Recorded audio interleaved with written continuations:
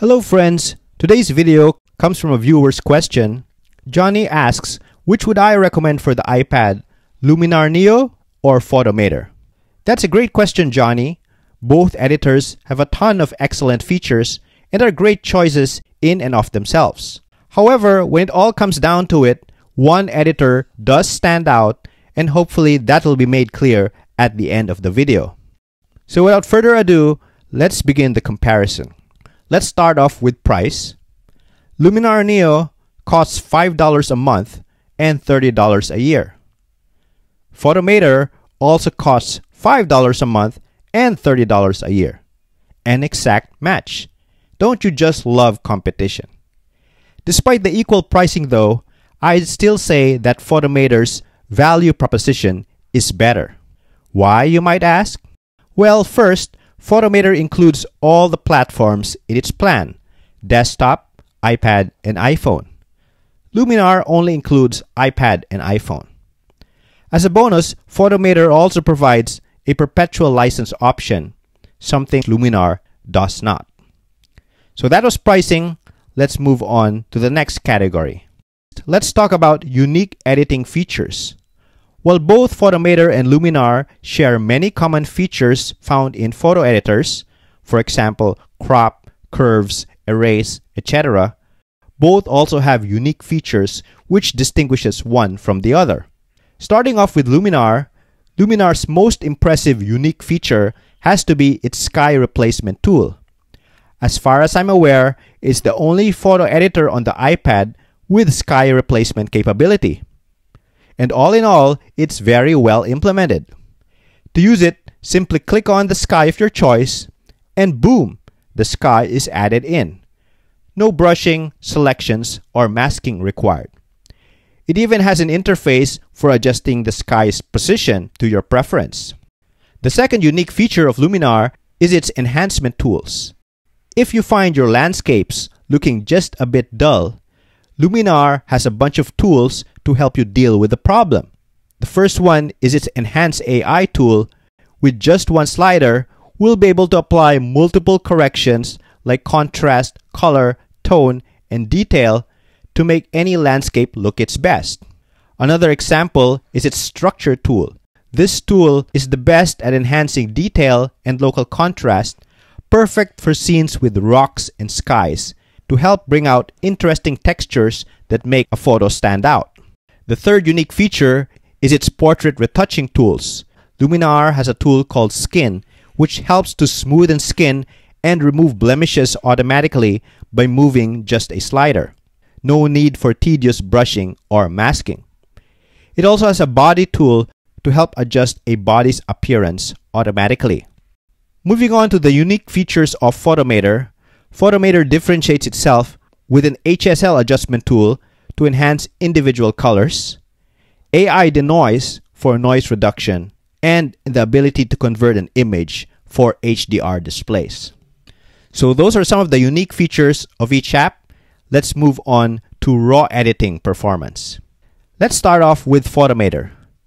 When it comes to tone adjustments, Photomators are excellent, producing pleasing yet natural looking color, all while hitting the correct tones.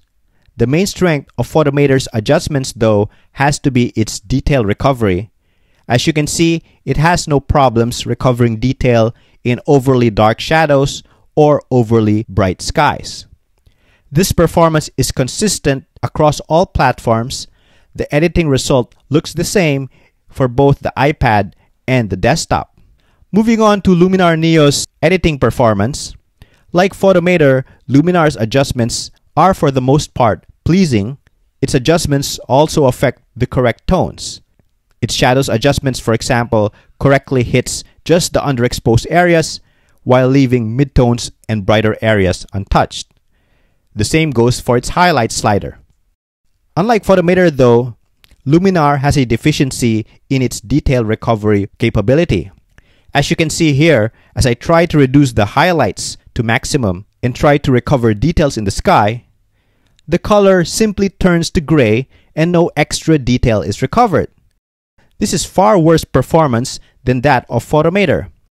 Its ability to recover details in the shadows is also not great. A lot of black areas remain, even when moving the shadow slider to maximum. Just to be clear, this poor performance is exclusive to the mobile app of Luminar. No such problem exists on the desktop app. It can be deduced then that Skylum has used a different processing engine for its mobile app from the one used on its desktop, perhaps due to technical compromises required on the iOS platform. Whatever the reason, this issue has to be addressed as it severely limits the utility as a raw editor. The next category is masking tools. Other than raw editing, Photomator blows away Luminar in masking performance. Taking portrait retouching as one use case. With Photomator, you can perform subject masking to brighten just the subject to make it really stand out, use the masking brush to target just the face to smoothen and remove blemishes, limit sharpening to just the eyes, or saturate just the lips. Luminar Neo, unfortunately, has no masking to speak of and is yet another thing that hampers editing quality on the mobile app. So there you have it, the pros and cons of Luminar Neo and Photomator. Which one do I think is the better iPad RAW editor? While both have their strengths and weaknesses, I would say Photomator is clearly the better RAW editor for two reasons. The first is better detail recovery. Detail recovery is one of the essential tasks of a RAW editor, and Photomator was able to perform this with flying colors. Luminar on the mobile app strangely could not. The second reason is masking. Photomator allows for sophisticated edits to be made via local adjustments, and you have no such luck with Luminar Neo. That being said, we have to remember that this is the first iteration of Luminar's mobile app, and all in all, I think it is a solid release and only can get better for the future. So I hope you found this video helpful. Let me know whether you agree or disagree on my assessment. Which one did you think was better? Write it down in the comments. I'd love to hear from you.